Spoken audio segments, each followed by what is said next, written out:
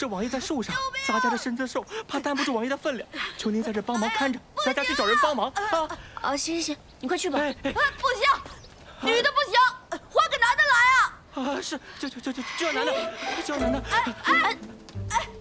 笨蛋，你不就是男的吗？快给我回来啊！救命啊！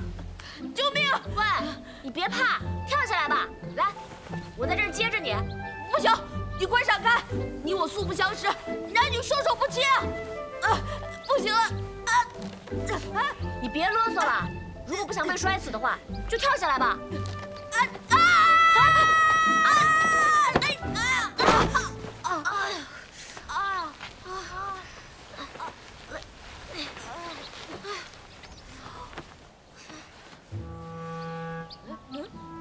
是你？怎么是你呀？我说的哪个王爷在树上那么可爱？王爷。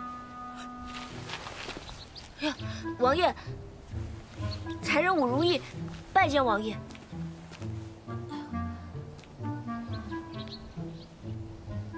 王爷要是没有什么大碍，那如意就告退了。喂，武如意，那个，本王的腿脚多半是伤着了，你可否扶我去御花园？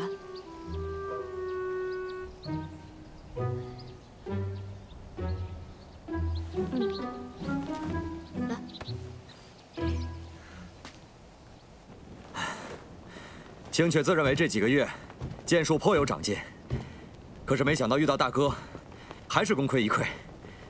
青雀恭喜大哥拔得此次比赛的头筹。我还没跟吴王比划呢。大哥放心，吴王说这次他一定会手下。什么？这手下留情是什么意思啊？吴王说，自1年前母后忌辰之日，被那武才人点破，他方才知道母后也是个可怜的女子。虽然得后位，却郁郁早逝，每念及此，都会对你、对我，还有智奴心生怜意。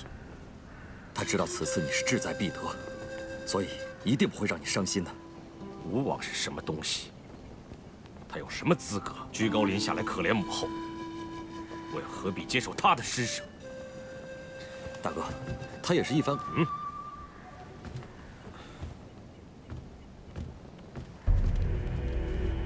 三弟，大家传言你剑法甚高，已经不若父皇盛年之时。不如咱们比会一场，便可知道谁会是麻球队的统领。长幼有序，尊卑有别，我看不用比了，便算我输罢了。你认输？是，我已经说过，我不会以下犯上，所以便算是我输了。算是？你是我弟弟，又能卑贱到哪里去？怎么能说是以下犯上？再说，以你的能力，你未必伤得了我。不必推辞了。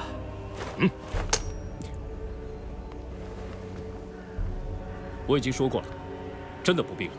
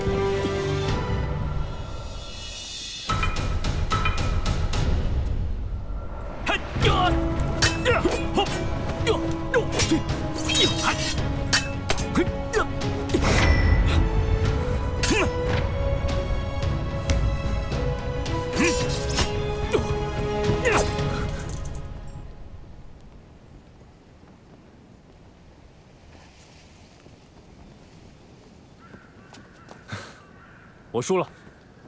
名头虽大，其实难服。世事一向如此，嚣张聒噪者多半没什么真本事。李克，别以为我看不出你在让我。不服的话，把剑拾起来再打一场。我看不必了，太子殿下。就算再打1000次，还是这个结果。是不能还是不敢？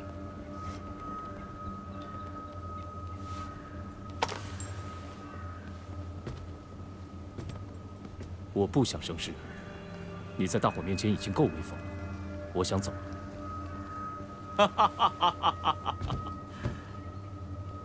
没想到骄傲的吴王，居然也懂得韬光养晦、避人锋芒了。想必是你那病恹恹的母亲教你的吧？你说什么？我说，以退为进和扮缩头乌龟还是不一样。说到可怜，有人扮一辈子可怜也没把自己扮到皇后的位置上。好弟弟，莫要重蹈覆辙呀！你闭嘴！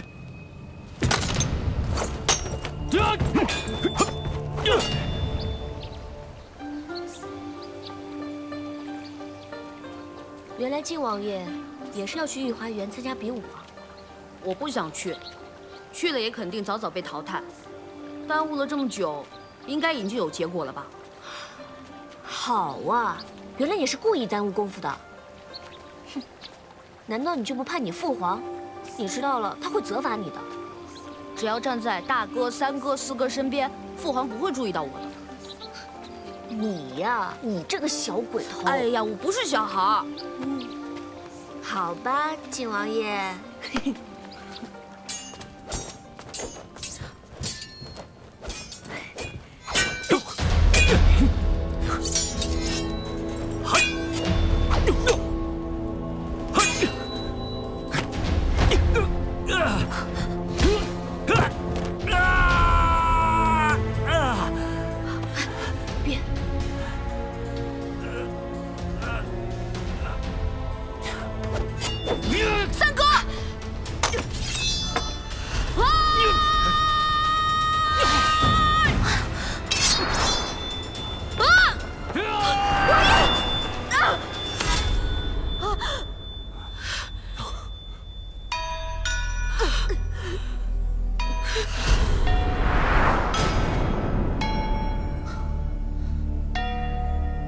之奴，三哥，别伤他。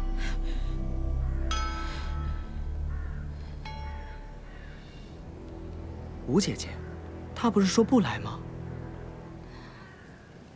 我就知道，她一定还是放心不下陛下。你们闹够了没有？父皇，陛下驾到！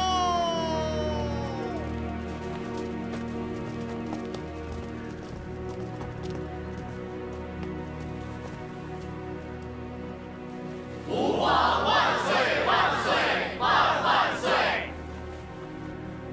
朕一下早朝就赶了过来，结果看到了什么？既然是比赛嘛，就得有个分寸，哪能像你们这个样子？哥哥不像哥哥，弟弟不像弟弟。若不是智奴和武才人及时拦住，哼，科尔，你就伤了承乾了。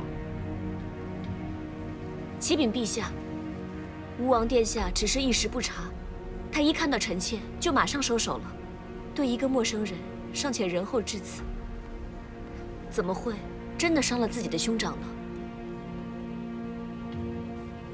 父皇，这也怪儿臣没有及时出手制止，不然也不至于落得这样的局面。与你们二人无关。科尔，你知错了吗？儿臣知错了。承乾，儿臣知错。既然已经分了输赢，都起来吧，免跪。陛下有旨，太子皇子、嫔妃重臣免礼平身。谢父皇。大哥，承乾的腿好些了吗？启禀父皇，老样子，好不了了。别说丧气话，平时多服食些活血生肌的药物，勤加练体，没什么好不了的。不参加马球赛也好，免得再受伤。儿臣劳烦父皇操心了。大朝会上，有的是展示文韬武略的机会。你身为太子，不能因为输了一场，便一副颓废的样子，让外人笑话，也失去了你身为兄长的榜样。儿臣一定不让父皇失望。科尔，既然今天你赢了，便得做好准备。1个月以后的朝会马球赛，一定要赢了北漠人，要让来朝的各国使臣们都看到，这世上最好的战马和骑兵，尽在大唐。儿臣遵命。你们几个要勤学精进，要兄弟同心，不要辜负了朕对你们的期望。儿臣谨遵父皇教诲。儿臣谨遵父皇教诲。那散了吧，回甘露殿。陛下已驾甘露殿。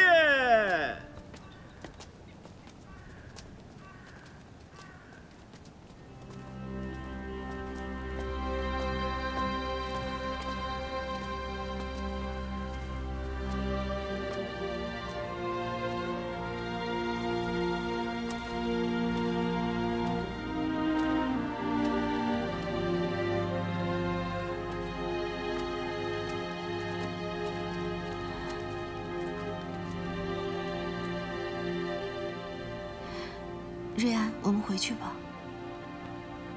是。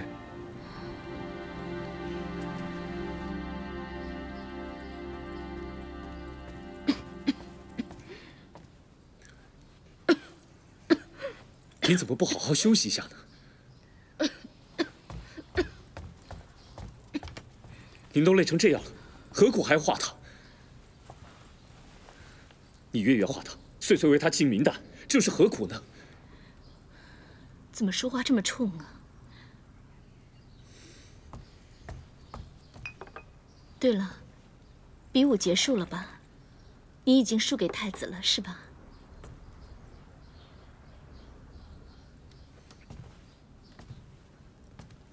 孩儿赢了。赢了？你不是答应过我的吗？孩儿是按照母亲的嘱托，一再忍让他。可是他却不知道天高地厚，一再的挑衅我。这宫里不是年年岁岁都演的同一出老戏吗？我早跟你说过，他强你让他强，他横你让他横，只要你不接招，不也闹不起来吗？可是孩儿已经忍让他很久了，今天他竟然辱及母亲，我断不能饶他。母妃，我从来没有盯着那个位置，可是这2年。我只要退一步，成天就要进2步。我看他不把我逼下万丈深渊，他是誓不罢休的。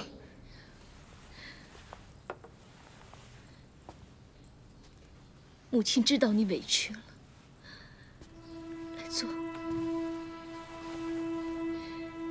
是我对不住你，让你身为庶子，又有这样的一个外公，只能是王爷的命。可是科尔，人生在世，哪有事事尽如人意呢？母亲，儿臣知错了。母亲放心，从今以后，儿臣行事都以母亲为重。哪怕我就算是人如狗货，只要母亲安心就好。从今以后，儿臣行事知道分寸，断不会发生像今日这样的事情了。知道就好，太难为你了。母亲别难过了。对了，宫里边有一个叫武才人的，不知道您知道否？武才人，你怎么知道他的？儿臣今天见过他，我觉得这个武才人很是有些不凡的样子。科尔，你先听母亲说，这个武才人千万不要接近他，知道吗？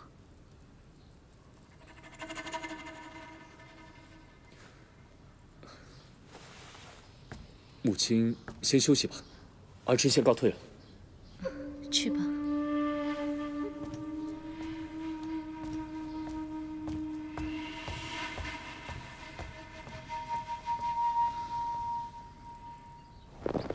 撤！玉，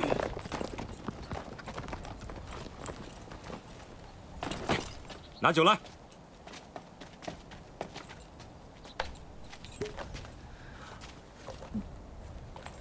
一滴酒都没有，废物！殿下息怒。殿下，魏征大人听说了今日你与吴王比肩的表现，发了不小的脾气。哼，魏征不过是父皇的谏臣，勉为其难地接下太子师一职，我心里可还没认他当老师呢。不管他。陛下本来就看重魏王治学。 此次大朝会，吴王若是赢下了马球赛，二人则一文一武，恐怕对殿下的地位不利。李克那庶子，自小便对我不敬，从未把我当大哥、当太子看待。就算见到我时不得不行礼，他的眼神也总是透露出一股不甘。我一直怀疑荆马一案便是他指使的。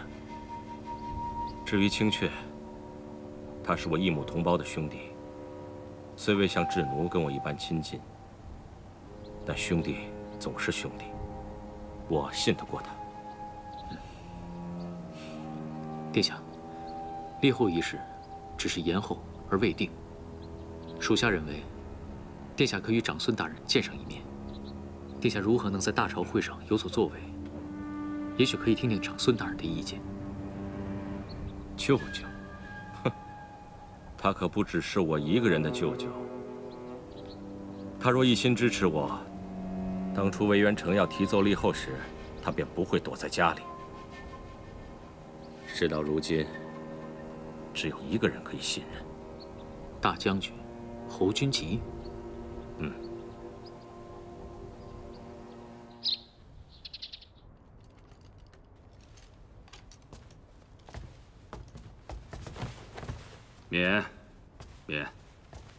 免了。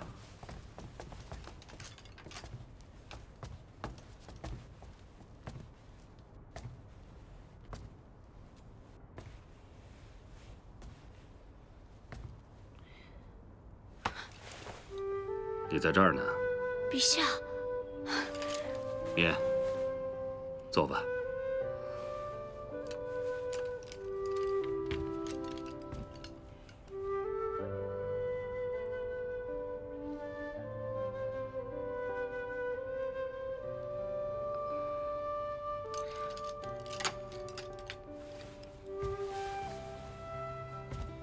陛下要是没有什么事情吩咐如意，那如意就退下了。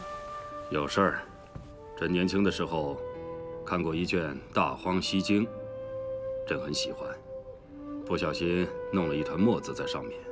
王德说放在这里头，你帮朕找找。是。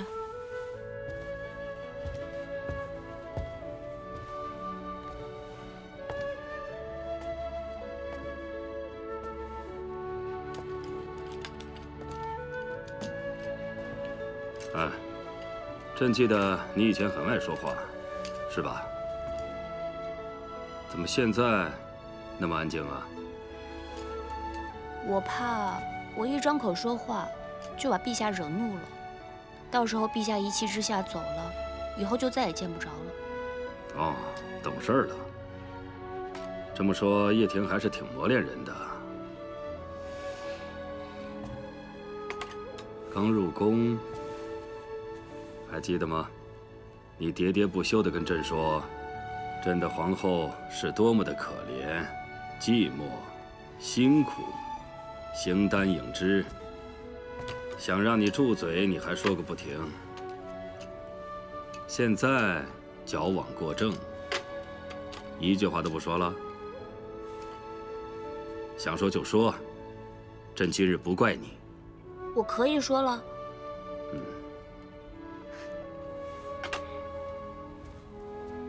陛下，这藏书阁，太子他们也是常常来这里读书吗？那时候他们用功得很。哎呀，可能这世道就是这样，儿子们一长大，就让父母们失望了。那智奴呢？他还这么小，总不该让陛下失望吧？我又说错话了。那倒没有。不过你提醒朕了，好长时间没见着智奴了。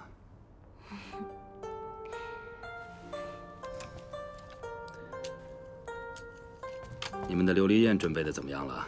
哦，在琉璃宴上，所有的宫人跟嫔妃的服饰、衣着、妆容，还有餐食什么的，全部都已经准备妥当了。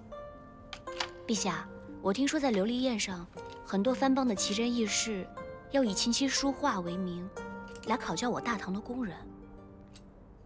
我觉得这个应该很有意思，如意想好好去看看。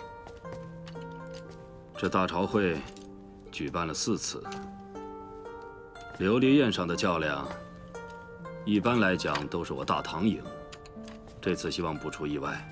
可是琉璃宴就是一个游戏而已啊，陛下为什么那么在意他的输赢呢？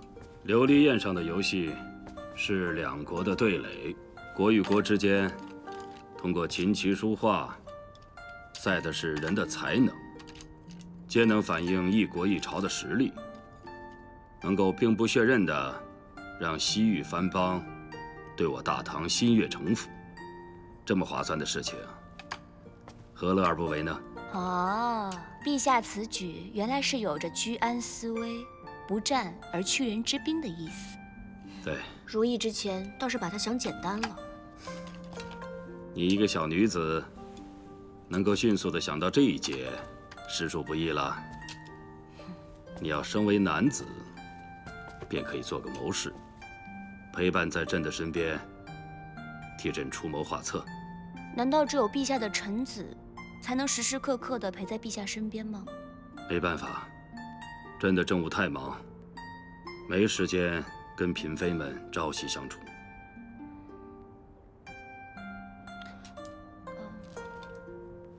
这么久了都没有看到你说的那本什么《大漠西经》。找错了。朕说的是《大荒西经》。大荒西经也没有。那就是王德弄错了，说不定他根本就没放在这儿。